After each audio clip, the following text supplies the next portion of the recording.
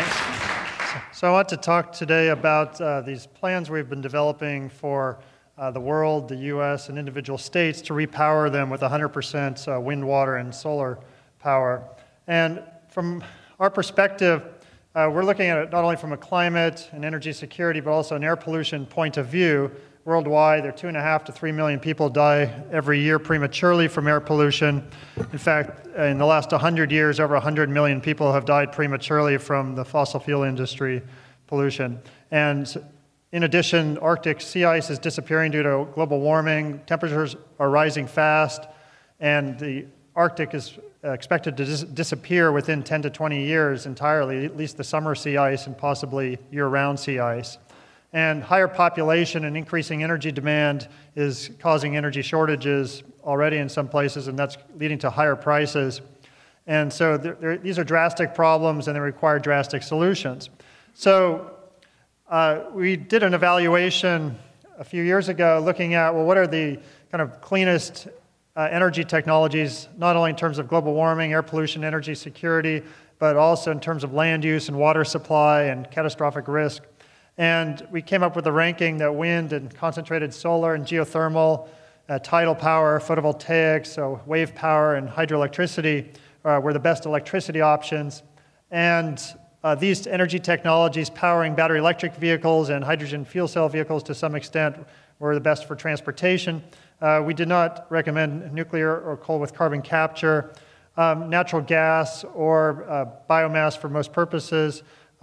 Liquid biofuels, because of their air pollution impacts, were not recommended, regardless of the type, corn or cellulosic or sugarcane ethanol or biodiesels, because of their air pollution in particular, or compressed natural gas. But so we called the recommended technologies wind, water, and solar power. And in 2009, we developed this plan to repower the entire world's energy infrastructure from a technical and economic point of view. And one of the interesting things that we found was, well, if we look at the end-use power demand worldwide in 2010, it was about 12.5 terawatts of end-use energy for all purposes, including electricity, transportation, heating and cooling, and industrial processes. If we convert, well, that would go up to about 17 terawatts in 2030 based on EIA projections. But if we convert everything to electricity and some electrolytic hydrogen for all purposes, then our power demand actually goes down about 32% worldwide due to the efficiency of electricity versus internal combustion. And this is before actual energy efficiency measures come into play. So part of the plan is converting that resulting 11.5 terawatts into clean energy, and then we can actually reduce that further with energy efficiency measures. In the US, there was a 37% reduction in power demand just by converting the energy infrastructure. And again, that's without even changing your habits, just by changing the infrastructure to electricity and electrolytic hydrogen. For California, it's a 44% reduction, and that's because with the transportation is where you get the greatest improvements, a reduction of energy requirements by converting, for example, from gasoline vehicles to battery electric vehicles, because of the efficiency of batteries versus internal combustion. So let's just look a little bit at some of the numbers. Well, how many different wind, water, and solar devices do you need to power the world? And we looked at 50% would be from wind power, 40% solar, and 10% everything else. And the 50% wind is about 3.8 million 5-megawatt wind turbines, which might sound like a lot, but keep in mind that we produce 70 million cars every year, and this is a one-time production for at least 30 years. And the US produced 330,000 airplanes in 5 years during World War II, and the world produced about 750,000 airplanes during the same period. So we don't think it's a large number. The solar would be rooftop solar, actually only 6% of the total world demand.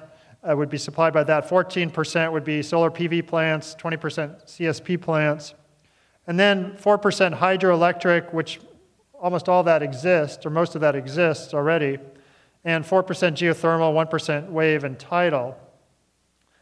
For California, we're looking at a slightly different energy mix. It's more solar than wind, but it's still 25% onshore wind, 10% offshore wind, 10% rooftop PV systems, 15% government commercial rooftop PV systems, 15% solar PV plants, 15% CSP plants, 5% geothermal, 4% hydro, of which 90% is in place, and you don't need new dams to get the rest, actually, because they can be on existing dams that don't generate electricity, or more efficient use of the existing dams.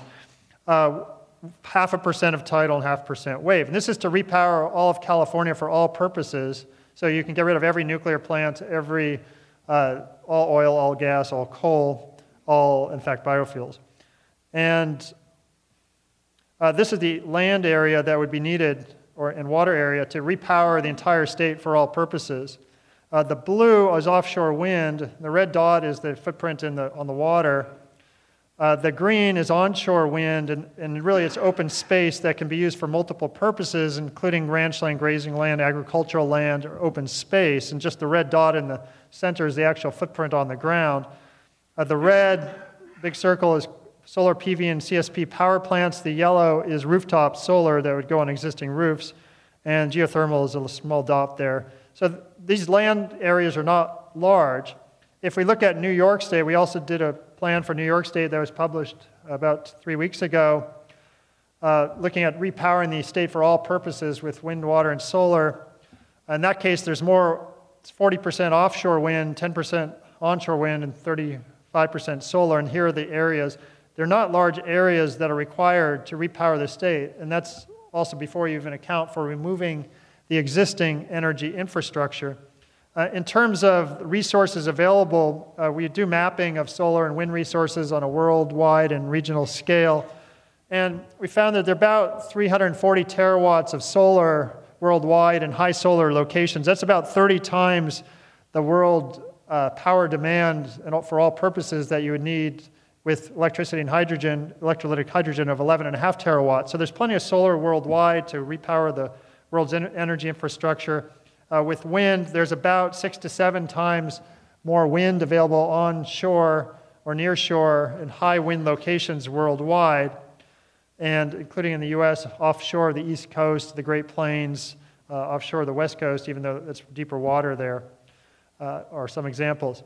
Now, for reliability, we've done studies looking at, well, can we combine wind and solar and geothermal and hydroelectric to match the power demand? And we did a study for California every hour of 2 years, 2005 and 2006. So the black line in these figures, these are 2 particular days. The black line is the power demand on those days, and underneath the kind of orangish red is geothermal, which is base load. The light blue is wind, which is at 6 locations, including 1 offshore site, and the rest are existing onshore sites. And these are actual wind data from those sites. The yellow is solar PV. The orange would be concentrated solar. So the only thing we really increased for California was the penetration of wind and solar from theoretical calculations using the observed solar and wind resources. And the blue is existing hydroelectric. We did not increase that. And we were able to match the power demand with these resources without even using demand response, electric vehicles, without oversizing the grid to make it easier to match the power demand, on 99.8% of the hours over 2 years with existing resources. And the rest, the 0.2% was satisfied with natural gas in this case, which is the gray, which is just sitting as spinning reserves and was not actually used except for 0.2% of the hours. But then, if you add these other things like demand response, some actual storage and batteries or flywheels or something else, or you oversize the grid because we want to power not only electricity but transportation, heating, and cooling. You oversize it to make it easier to match the power on the grid, and then you dump the excess electricity into producing district heat, like they do in Denmark, or for producing the hydrogen that we need. It turns out that this is not rocket science, it's just an optimization problem to do this. And in terms of costs, these are the real costs of energy. Onshore wind is 4 to 10.5 cents a kilowatt hour. It's cheaper than natural gas in the Great Plains. You can get it down, in fact, to 3 cents a kilowatt hour. I'll give you a statistic to prove that in a second. Geothermal is competitive right now, hydroelectric, and fossil fuels are 9.7 cents a kilowatt hour on average for electricity, plus another 5.3 cents for externality costs. That makes about 15 cents a kilowatt hour, and they're projected to go up to 18 to 21 cents a kilowatt hour in 2020 to 30, whereas all the clean energy technology prices are coming down.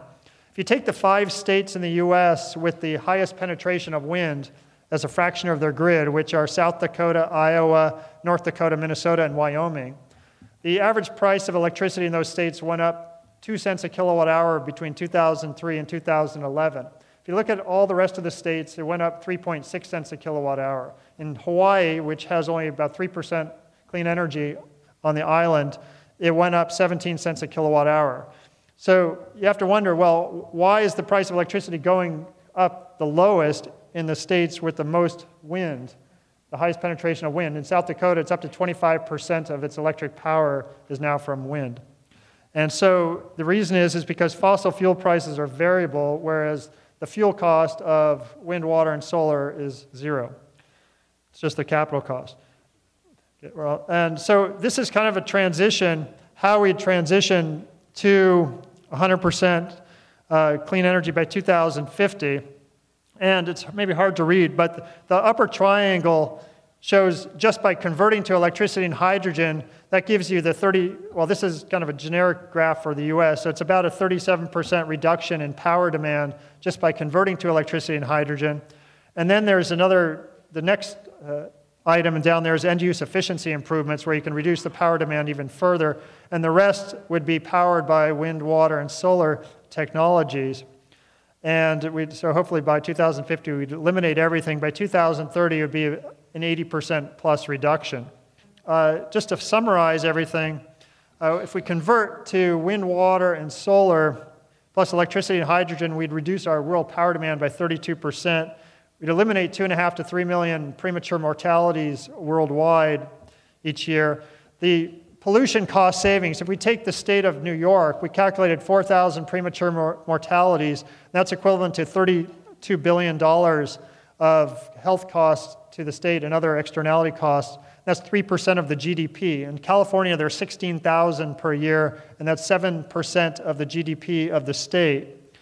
The areas we'd require on the worldwide scale only 0.4% more of the world's land for footprint and 0.6% for spacing.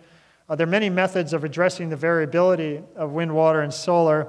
We found that there are no material limits, but recycling may be needed. There are barriers such as upfront costs and transmission needs, but more importantly, it's not a technical or economic problem. It's more of a social and political problem. And if you want more information on these plans, here's the website. And you can also join the Solutions Project, which is trying to help solve these problems. There's a website there. And thank you very much.